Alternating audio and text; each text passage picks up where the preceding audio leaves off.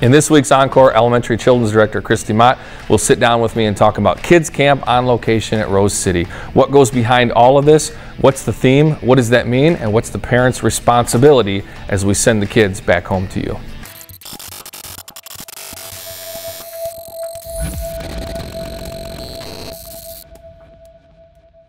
Welcome to the Encore. We are on location yet again back in Rose City, Michigan at New Life Camp. And so we are with Kristy Motte, our Elementary Children's Director. Kristy, you're the first female to appear on this show. Is that true? Yeah, and it's true. That's are you excited crazy. about that? Nervous? Yeah. Yeah. Nothing to be nervous about. Hopefully there'll be more to come, but you are the first. And so, Kids Camp, right? Yes. So, all right, let's just go ahead and dive right into it. The theme. We see all of this stuff behind us. On stage. What is the theme? What's the wording? How do you call it? Our theme this week is Faith Builders, Brick by Brick. Okay. And so we're talking about building a strong faith on Christ, brick by brick or step by step, and the work that takes. Okay. So we draw that from Colossians 2, verses 6 and 7. It says, "And now, just as you accepted Christ Jesus as your Lord, you must continue to follow him. Let your roots grow down into him and let your lives be built on him." So we kind of took that build theme and we used Legos to help us see how we build our lives on Jesus. He's the foundation the kids learned on day one. And then we talked today about continuing to follow him through reading the Bible and doing what it says. Okay. So we'll go into a little bit deeper question with this later, but when you think about a theme, what goes into the questions that you're asking? Obviously it has to connect with a 10-year-old kid, but obviously it has to have like a biblical application. So what is it like for you to go through themes, to walk through themes, to try them out and connect with a Bible verse? How hard is that? Sure. It can be tough because you don't always open things up and go, man, that's a kid's story. Right. You know, sometimes it seems like some of it's a little above their heads. Yeah. So you just try and bring it to their level.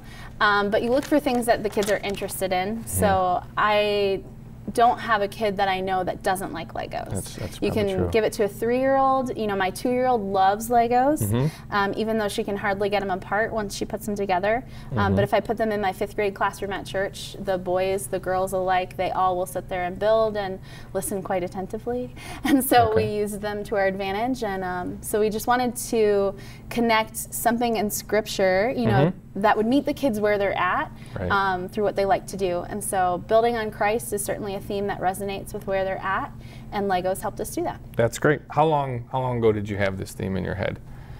Well, I got hired at the Rock last July, so a year ago. Kids Camp last year was one of my first things. And right after that camp, I started brainstorming other camp themes, and so maybe August. Okay. Yeah, it's been almost pretty a cool. year. That's crazy to think about. Yeah, God's very good like that, I think. That is awesome. All right. I wanted to, so Brian was here, your husband Brian was here, and we did an on location with youth camp. I know you're a big part of that as well. But talk a little bit about the differences between elementary camp and middle school, high school. That could be a lot of crazy stories. I don't know what you want to share, but there's some fun things, some positives and some negatives. It's a difference in between those two camps. Right, they're all great. They're just totally different. You know, Kids Camp, there's a lot more being like a mom or a dad, I think, for the leaders, even the young ones, which is always stretching for them. It's interesting when you have 20 first graders that you're trying to get through showers and swimsuits and having to go through that whole process. You don't think about that stuff at youth camp. But I think you get a lot more instant rewards when kids run up and give you hugs, or when they really connect and understand who Jesus is for the first time. We get to see that light go on sometimes. That's cool. And yeah, experiencing that I think is such a reward. And when I talk to leaders about the investment they're making here, I remind them that they're seeds that they're planting for when they're 15, 16, and they're going through those hard things that they'll face. The youth leaders will come alongside, they'll walk them through that. But the foundation that they lay now is really what they're going to draw on. And so we're thinking long term here, definitely. Absolutely. But we love, loving on the kids, and they love on you back, which is kind of nice. It's wild, and sometimes we have to chase kids down more than I think we do with middle school and high school, but we're willing to do it. Okay. If there was one thing that you would say is easier, and I'll get to the harder part, the easier about this week than youth camp, what would that be? That's a good question. You don't have to play as hard at the games to be awesome. Yeah. That's a good answer. I can look pretty cool playing like 9 square with the kids here, whereas at youth camp I can't really hang. So that's nice. Okay, and then what about that? What's the hardest part of the week in comparison to the youth? You know, you're on 24/7. We don't really walk away from kids. If you're a parent watching this, we don't leave your kids alone. And so that means that it's just a lot on the leader, perhaps. We try and give them a free time where their cabin is covered while kids are sleeping or napping, where a leader can kind of step out and have a break, because you just always have somebody there with you. And so the leaders definitely give up a lot when they come for this week, but it's so worth it. Okay, and I'm sure with this, you probably have some nervous parents that are going to be away from their kids for a week. So hopefully that's a comfort to you guys to know that, like, all of your leaders, they're trained on this. It's like, let's not leave these kids alone. Whereas those 17-year-olds, you're like, whatever, get out of here, do your own thing. Right. Maybe I saw them a few hours ago. Yeah, right. We don't do that with the kids. Yeah, that's a good thing. That's good to know as a parent too, from my vantage point. Okay, what do you hope to accomplish? So much goes into that, and we'll get into details of that a little bit later. But at the end of the week, like, how do you sit here and measure, was that a success? How can I be better next year? What do you hope to accomplish from this whole week? Right. It's tough because I would say we're definitely thinking long term. This theme especially was launched from the idea that so I work with youth a lot in the past, and what we see with the youth is that around age 16, you start to lose a few, like 10 to 15% every year, all the way through young adulthood. And so stats say it's like 70% of people will walk away from the church after they're 18. They might return when they have kids. And so I was just really praying through that, and what is the disconnect? How do they go from being kids in church and then middle schoolers in church, and why do they leave? Did they ever really believe to begin with? And so I was thinking about the foundation maybe that they were missing. They were at church, but did they ever make it their own? And I think that's a lesson that starts with kids. When you talk to kids about, are you a Christian? Are you a follower of Jesus? A lot of them will say, you know what, I've been a Christian my whole life because I grew up in a Christian home. And that's great news for them, but that's not being a follower of Jesus. And so with that, I was just praying through making a theme that would help them understand what that really takes. And so what we saw in Colossians there was that the first step is accepting Jesus Christ as your Lord. We talked about, if Jesus is your Lord, you don't just know about him, but you go to him because he directs your life. He's your master. And then we talked about how that faith, to build it, it takes work. It doesn't happen overnight. We looked at guys in the Bible like David, who fought Goliath. He didn't just wake up and go, you know what, I think I could defeat a giant. Right. He had that faith in God because he had been walking with God every step of the way. Yeah. So we were learning that brick by brick, we build this strong faith. It starts now while they're young. If they want to be a David, if they want to be a Peter that walks on water, then every time they read their Bible, every time they obey, every time they go to church, every time they choose not to sin when maybe they were tempted to, they're laying these bricks, building their faith brick by brick. And so we're hoping that that foundation of strong faith carries them through that transition to adulthood where they've really made it their own. Oh, that's really good stuff. Couple of thoughts for the parents.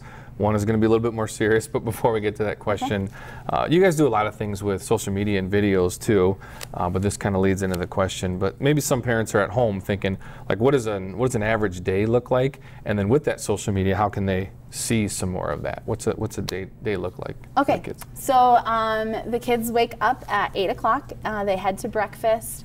After that, we have a morning activity, which is just to get them moving, active before chapel so that they don't fall asleep when they're in here. It's really cold. I tend to hibernate when I'm cold, and so I just want to go to sleep. If I yawn, you're not boring. I'm just cold. All right. So they do this morning activity. They get warmed up. They come into chapel. While they're here, it's so much fun. We do a chapel game. We do pump-up songs. They do some worship. And then before the lesson, or even integrated in the lesson, we have a visitor that comes. We do some skits just to bring the lesson down to their level. Okay. After chapel, they'll do another activity and head to lunch, and then they have FOB, which is flat on back. That's your favorite time of the day, right? Well, I'm okay. I spend that with my kids, okay. you know, because my little kids are here. Yeah. Oh, there you go. But the leaders, they appreciate FOB. That's great. For sure. That's nap time. And then we do afternoon rotations, lots of water stuff. We try and get them having fun with each other, building those friendships, and having fun with their leaders too. Because it's crazy how, you know, dumping a 5-gallon bucket of water on a kid out on the Visqueen then gives you a voice in their life to talk to them about Jesus. I still don't understand it, but it happens. It does. So we play games with them, and we're really silly, and we do dinner and all of that. We wrap up the night around the fire. And during that time, one of the pastors, you have tonight, we call it Fireside. They kind of rehash the day's theme, and they share a little bit about their life and how they've walked that, their testimony. It gives the kids the chance to build a relationship with a pastor, because you guys are going to be investing their lives after we do here. You're carrying on that torch, and so we want them to know who you are. Oh, that's really cool. So social media-wise, the ones that maybe don't know, how could they stay connected to their kid while they're up here? So we are primarily on Facebook and Twitter. You can look for Kidz Rock of Fenton Kidz Rock on there, and you can find us. We try and Facebook Live a little bit of the chapel so that parents can get a taste of that. And then we provide some pictures and updates on Twitter and Facebook as well. So they really should check those out if they want to see what's happening each day. Okay, cool. I don't know if you know this answer, but I think about it. If at the end of the week, if you could poll every single kid, what do you think the most popular answer would be if you said, what was your favorite thing all week? Chapel. Chapel. Hands down. Okay. Yeah. We ask kids all the time. We ask them, what are you looking forward to today? What's your favorite thing? Okay. Some kids will say snack. Yeah. I think they don't get a lot of sugar at home. Okay. And I'm sorry, parents. There's a lot of sugar at camp. Yeah, but we try to rein it in. Apart from the snack, chapel is definitely, I think, the most popular answer. Okay. Well, very cool. Very cool. All right. The serious question for you to the parents is, your week ends on Friday, really. I know you spend a lot of time. We'll talk about preparation of that too. But what would you say to the parents as you drop them back off and say, now, this is what we've tried to invest in. What is the parents' responsibility going forward? Man, that's a great question. You know, in Kidz Rock, we really feel like we are partners with the parents. Building this foundation of faith, like, we want to help you do that. You know, that's more of a parental responsibility, I think, and we just want to be a tool that parents can use. And so that happens through Kids Camp, it happens through Kidz Rock on Sundays and Wednesdays and Saturday night, but really it's in the hands of the parents. And so we want to be here to support them as they do that. I think of Deuteronomy, let me turn there, Deuteronomy 6, where it just talks about remembering who God is. And it says, you must commit yourselves wholeheartedly to these commands that I'm giving you today. Repeat them again and again to your children. Talk about them when you're at home, when you're on the road, when you're going to bed, when you're getting up. Tie them to your hands and wear them on your forehead as reminders. Write them on the doorposts of your house and on your gates. So I think for parents, the thing that I would want them to remember is, you know, we're building this foundation of faith here, but make sure that same foundation exists in your home. That they're building that for their families, that they're modeling prayer, that they're modeling studying the Bible, that they're asking kids questions about where they are in their walk with the Lord. The kids know a lot more than I think sometimes we think they do. Sometimes their answers in our cabin devos blow us away. And so just getting in there and giving them a chance, you know, they might give you a silly answer, but you also might see a little glimpse into the work that God's doing in their heart. That's cool. And so just be talking about it. It doesn't have to be a serious sit down and have a Bible study necessarily, but when you're in the car, talk about what God's doing in your life and what he's doing in theirs, and how he's directing your day and directing their day. Show them how Jesus really is Lord of your life, how he's your master, and that will help them understand how to do it in their own life. And so if parents really model that and then get invested in their kids' lives, feel free then to use us as the tool that can help you take that to the next level. I'm glad that you said that part too, because I was kind of going to address the parents too, to think parental responsibility is massive. Sometimes the parents want the church to raise their kid, and they think, I don't know what to do.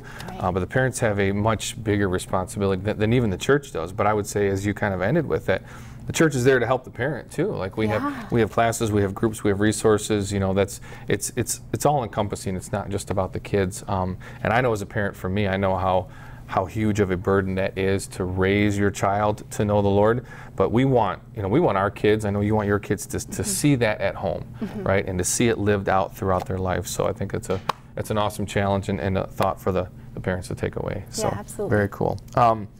Okay, so in this week, there's themes, there's sets, there's chapel, there's all these leaders. So much goes into a week of camp that maybe a lot of people don't fully understand. So how would you describe that? Like what all goes into it in depth, behind the scenes, people's times? Talk about that a little bit. Man. Yeah.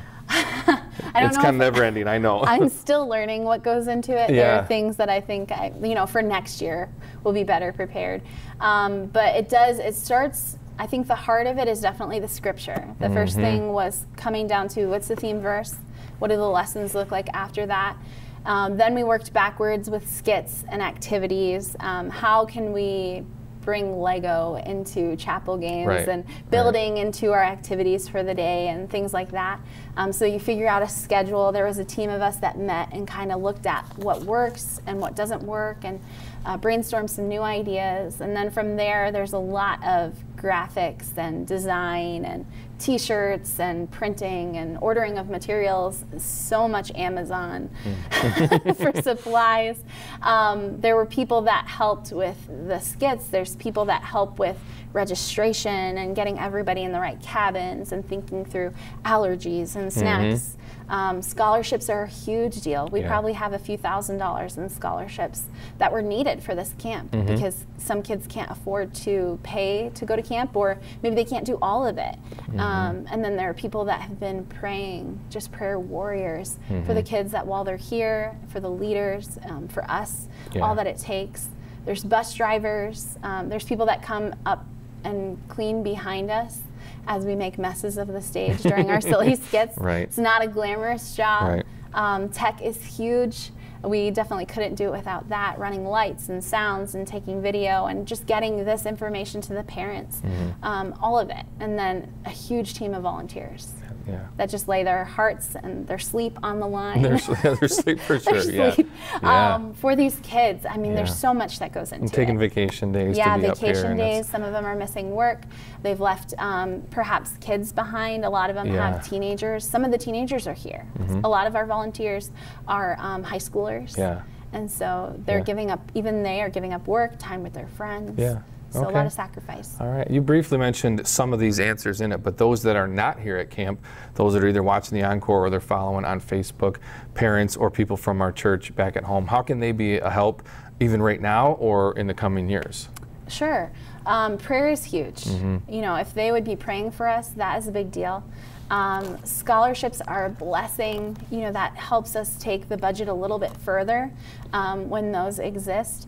If they want to get involved and be part of what happens at camp, there is a role for everyone. If you drive a bus, if you're just very organized and administrative, if you are good at design and things that are artistic, if you like to cook and bake and create things that kids can have for snacks, all of those things can be put to use. And so maybe you're not a teacher, or, you know, being a small group leader seems overwhelming, but I think there's a role for all of the gifts.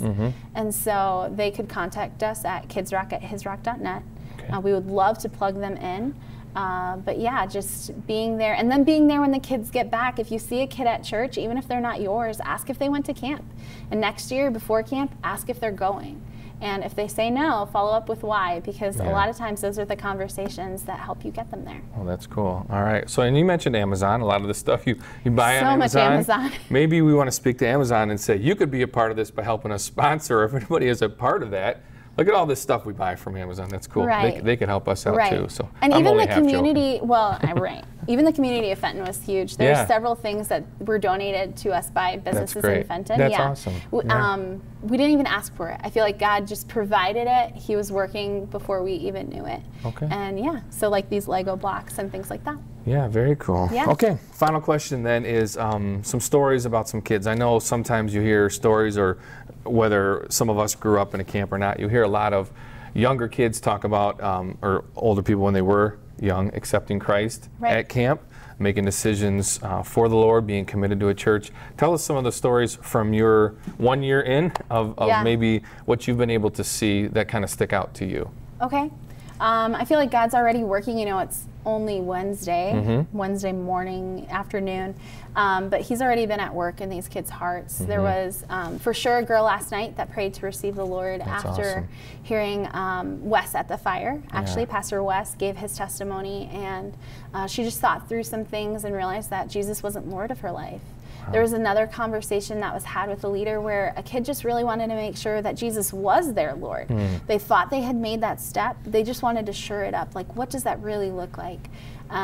We've had a few kids that said, you know what, I got baptized, but I don't think I really knew what I was doing at that time.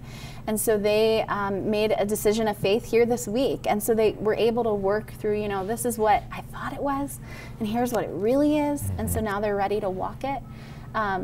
What's really cool to me is last night, every cabin had a chance to give their testimony. That helped us as leaders know where's everyone at in their walk with the Lord, you know, give them a chance just to share what God has done in their lives. If they've met Christ, when was that? Who were they before and who are they now? And one of the kids was just in tears when her cabin was finished. And her leader was a little concerned, you know, and was like, is there anything you want to share? What's on your heart? What's God doing? And she's like, no. I'm just really touched by all the stories. It was incredible for her to see what God had done in the lives of others. She recently accepted Christ and got baptized at Lake Day. Wow. And so for her, this is all new to see how Right. real God is. Right. And she saw that in her friends. And it was so moving to her that Yeah. she was in tears by the end of it, because we serve a big God. Yeah. And so I think even kids are capable of realizing that. Yeah, for sure. And I know you talked a minute ago about what you hope to accomplish, but those are the stories that make this whole thing worth it, Absolutely. right? At the end of the day, you're like, I would lose sleep for All a week, over again. all over again for Yes, that. absolutely. Very cool. Awesome. Well, thanks for being our first female on the Thanks show. for the honor. I Yeah, appreciate it. we are glad to have you. Hopefully we'll have more of these. And we'll look forward to our next show on the Encore. We'll have Pastor Wes back in his sermon series. And we'll see you guys soon, back from Rose City.